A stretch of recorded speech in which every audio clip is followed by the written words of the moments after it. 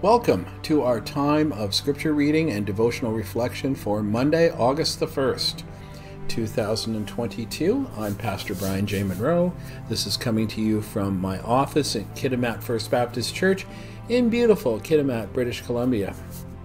And it's time for me to read three passages of scripture for you that are laid out by the Revised Common Lectionary. Just to remind you, we're in year C, A, B, and C, the third year of what is a 3-year cycle of reading through the scriptures. And I'm doing this so that you can hear the scriptures.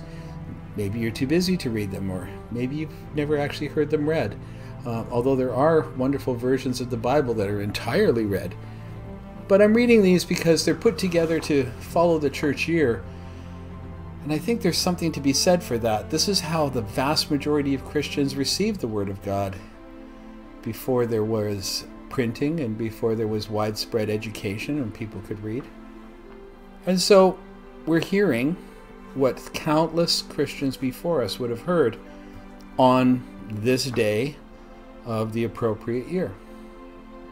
We'll begin with Psalm 60, and just a reminder, or just to let you know if you're new here, if the word Salah appears in this psalm, and it does appear here, I will pause for 10 seconds because that is what that word is commanding to do.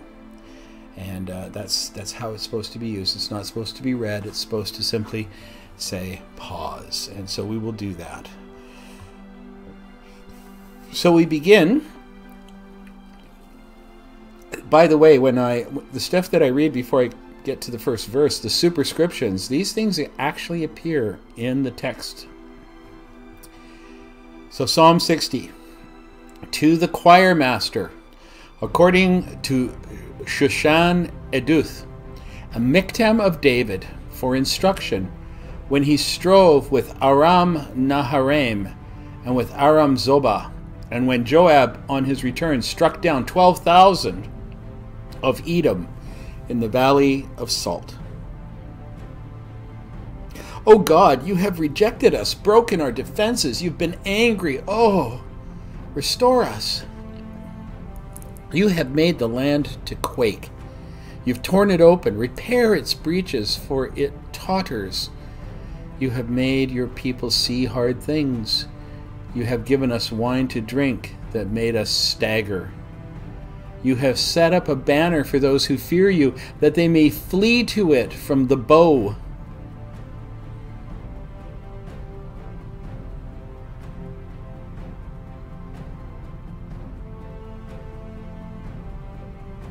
That your beloved ones may be delivered. Give salvation by your right hand and answer us. God has spoken in his holiness.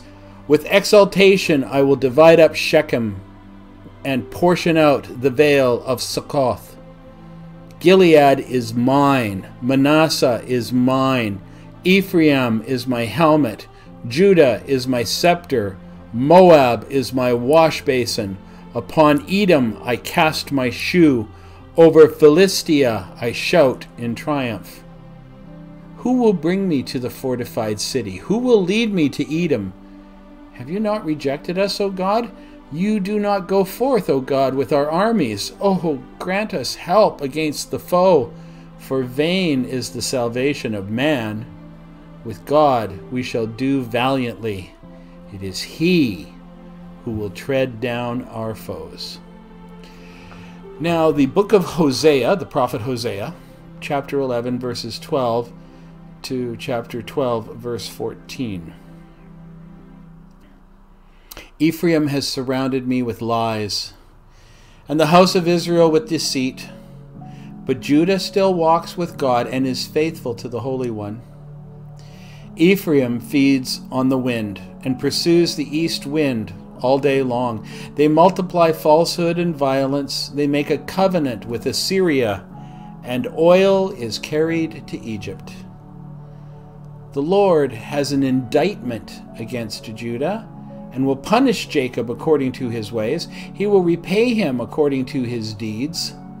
In the womb he took his brother by the heel, and in his manhood he strove with God. He strove with the angel and prevailed. He wept and sought his favor.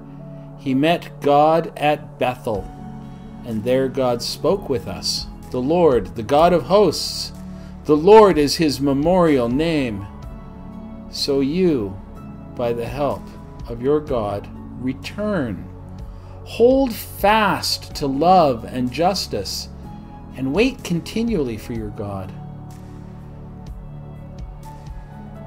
A merchant in whose hands are false balances, he loves to oppress. Ephraim has said, but I am rich. I have found wealth for myself. In all my labors they cannot find in me iniquity or sin. I am the Lord your God from the land of Egypt. I will again make you dwell in tents, as in the days of the appointed feast. I spoke to the prophets. It was I who multiplied visions, and through the prophets gave parables. If there is iniquity in Gilead, they shall surely come to nothing. In Gilgal they sacrifice bulls. Their altars also are like stone heaps on the furrows of the field. Jacob fled to the land of Aram, where Israel served for a wife, and for a wife he guarded sheep. By a prophet the Lord brought Israel up from Egypt, and by a prophet he was guarded.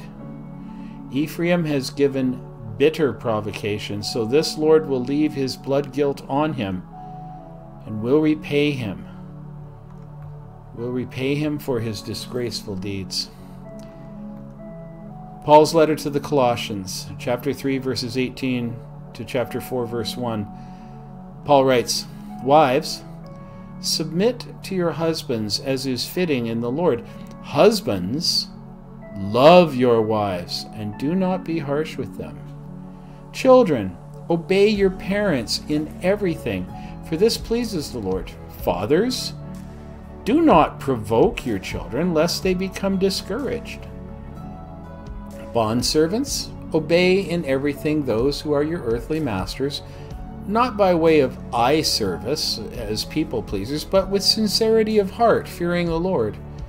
Whatever you do, work heartily as for the Lord and not for men, knowing that from the Lord you will receive the inheritance as your reward. You are serving the Lord Christ. For the wrongdoer will be paid back for the wrong he has done, and there is no partiality. Masters, treat your bondservants justly and fairly, knowing that you also have a master in heaven." This is your eternal word, Almighty God. May you be praised for the good and generous and gracious provision of it to us, and may you grant us, through the power of the Holy Spirit, the ability to hear it, to receive it, to have it enter into us, our hearts, our minds, our very souls, and therein do what is good and pleasing to you, to your glory. We pray this in the name of Jesus Christ. Amen. Now, from Oswald Chambers' wonderful devotional, My Utmost for His Highest, we read for August 1st the entry entitled Something More About His Ways. He comes where he commands us to leave. After Jesus had finished instructing his 12 disciples, he went from there to teach and preach in the towns of Galilee. Matthew chapter 11, verse 1. If when God said go, you stayed, because you were so concerned about your people at home, you robbed them of the teaching and preaching of Jesus Christ himself. When you obeyed and left all consequences to God, the Lord went into your city to teach. As long as you would not obey, you were in the way. Watch where you begin to debate and put what you call duty in competition with your Lord's commands. I know God told me to go, but when my duty was here, that means you do not... But then my duty was here. That means you do not believe that Jesus means what he says. He teaches where he instructs us not to. Master, let us make 3 tabernacles. That's what Peter said. Are we playing the spiritual amateur providence in our lives? Are we so noisy in our instruction of others that God cannot get anywhere near them? We have to keep our mouths shut and our spirits alert. God wants to instruct us in regard to his Son. He wants to turn our times of prayer into mounts of transfiguration, and we will not let him.